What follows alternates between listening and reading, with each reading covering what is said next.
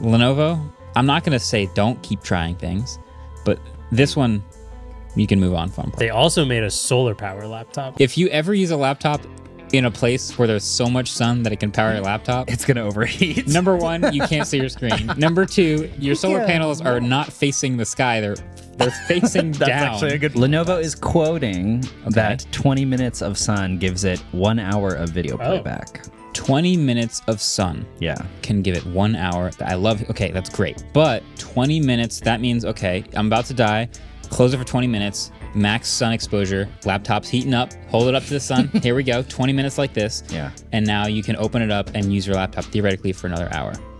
That's really cool. There's definitely gonna be some extra weight on the back for all the solar panel stuff and all the electronics and the glass. I would, devil's advocate, say that if you put a bigger battery in the laptop, that would be a better use of extra weight and space.